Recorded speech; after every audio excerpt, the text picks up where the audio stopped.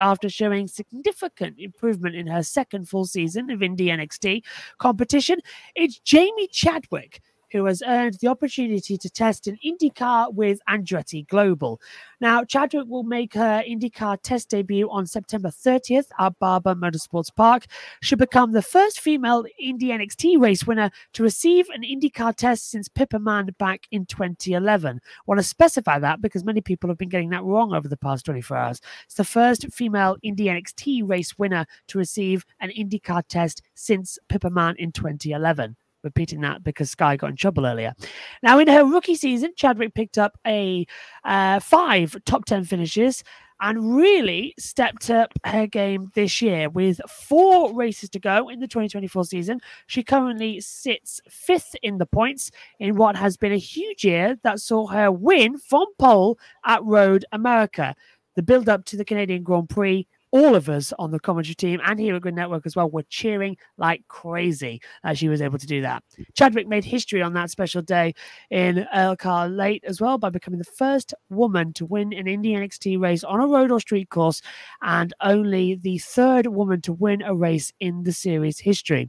She said she's excited to test an INDYCAR for the first time as making it to the NTT INDYCAR series remains her goal, and she'll try to learn as much as possible on the test day. Michael Andretti praised Chadwick for growing as a driver in the last year, saying the work she put in over the off-season has been obvious and he's pleased with the progress she's made. The graphic courtesy there of Andretti Global. Congrats to Jamie Chadwick on the INDYCAR test. Can't wait to see how she does. I agree with Adam there as well. I think we all do, because how massive an opportunity for Jamie Chadwick is this, Kobe? This is an enormous opportunity for Jamie Chadwick. I have to say, well done. She totally earned it. I echo everything that Michael and Andretti has said. I know usually in a driver's first season of any next competition is usually a struggle. You know, this Indy Next car is way different compared to any open wheel car Jamie Chadwick has driven, way different compared to the W Series car that she was in. And I think one of the biggest differences is, is the physicality of this Indy Next car. When a lot of drivers first come into a series, their rookie year, their arms, their neck, they're complaining about pain in that, because you really have to work on your upper body strength and make sure you're ready to muscle around this race car, because you really have to get up on the wheel and sling this thing, around in the corners. And Jamie Chadwick, I think she struggled a little bit with the physicality of this car last year, but like Michael Andretti said, she went to work over the off season. She worked on her condition. She worked on gaining a lot more upper body strength, and she learned a lot from the racing last season. And the proof is in the pudding.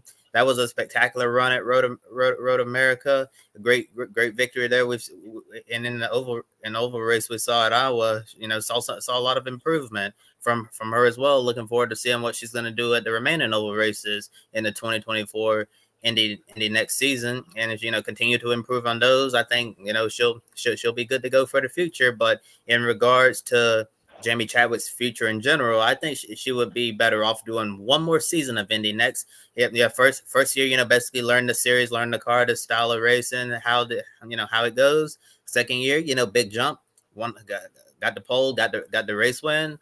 Sitting in the top 5 in points, and there's a possibility, she could hold it down in the year. Top 5 in points would be here for her, and year 3 potentially be a championship contender. Try to get the scholarship money and graduate to the INDYCAR series in 2026. But I know some people are wondering what is Jamie Chadwick's future is going to hold, because there was this motorsport.com article it was out about maybe a month and a half ago, in this exclusive, saying that motorsport.com was hearing that Jamie Chadwick could potentially move up to the NTT INDYCAR series as early as 2025. And I know when some people saw that, they were wondering, is this potentially too soon for Jamie Chadwick? They said we don't need to rush her, that getting another year of Indy Next would be very, very good for her, because if you rush up a young driver too soon, you could potentially, lead them to failure. But all in all, I think it's really great that Jamie Chadwick got this INDYCAR test, extremely well deserved. And I think she's going to knock this right out of the ballpark, and looking forward to hearing how she does come at the end of September.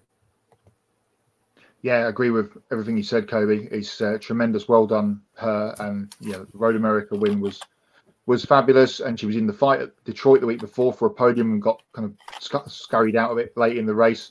I think she ended up 5th from memory. I should know. I only watched that race yesterday.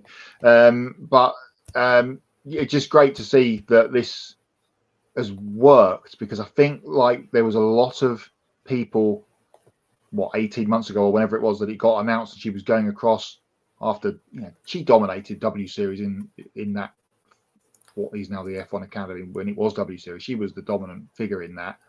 And you feel like, well, was she really, really good compared to the rest of the field? Or we need to see her up against some stiffer competition. And last year, through the championship year, there was some spells of speed and stuff. But now she's going back to the tracks that she's got knowledge of. And she's, as you said, smashing it out of the park. And to get it, that victory at Road America was really, really good. So we'll see. I think I agree with you, Kobe. I think if she goes straight up next year, it's a little bit too soon.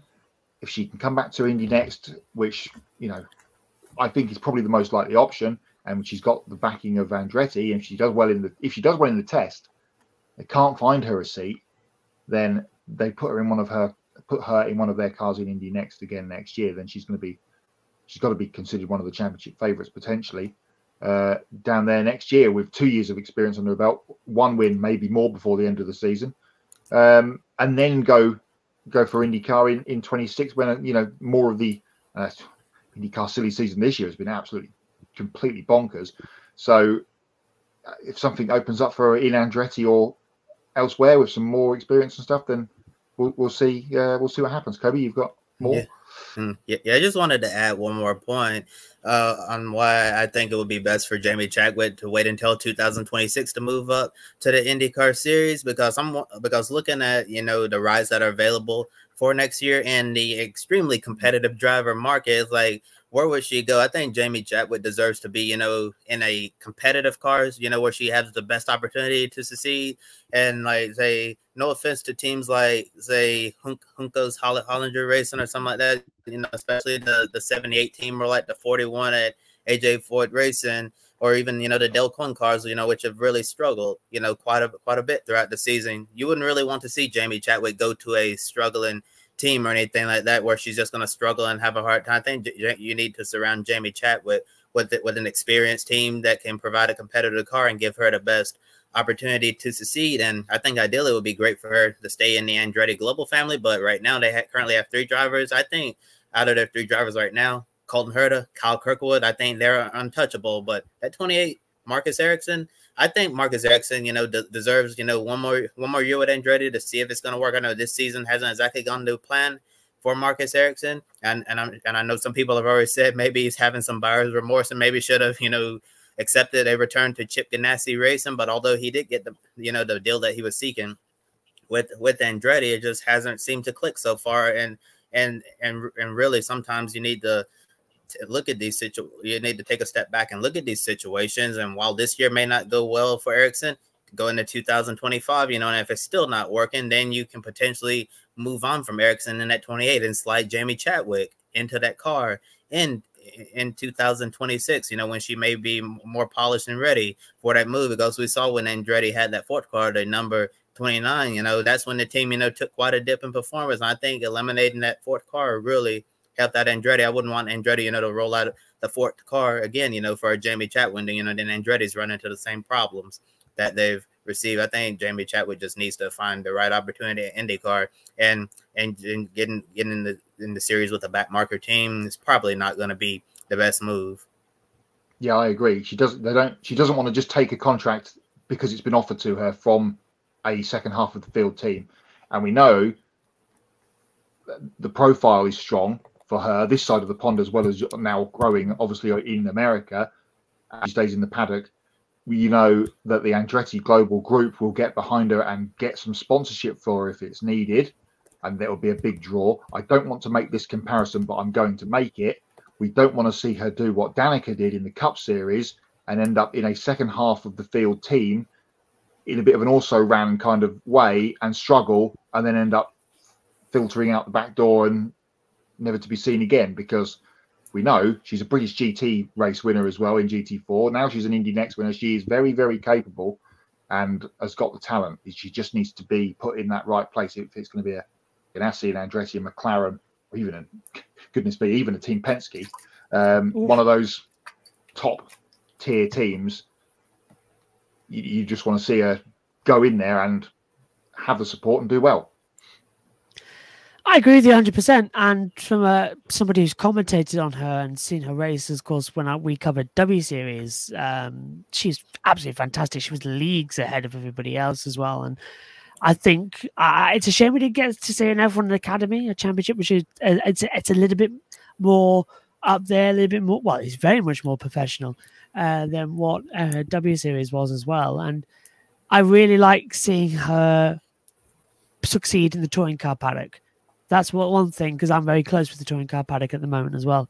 There is a buzz around her when she was there a couple of years ago, and it's a similar buzz that you see now with Abby Pulling in F1 Academy. That's the next one, isn't it? Perhaps. Yeah. So when Jamie was there, and when she turns up every now and then to watch the races as well, there is the sort of the anticipation of everybody knows that she's the next upcoming thing. And when she was in the F4, the British F4, Jamie Chadwick, she was fantastic.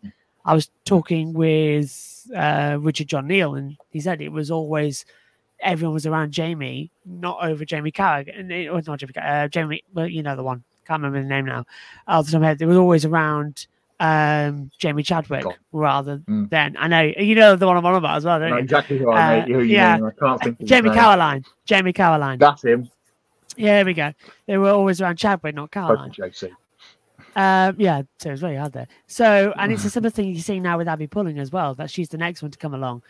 And it's fantastic. So I can't wait to see what she does. And Adam says 1 more year in Indy NXT for Jamie Chadwick, then she'll be ready for IndyCar as well. If anything, next year, give her a 500 test out. That's what I would do next year. Give her the big one. She's ready for it.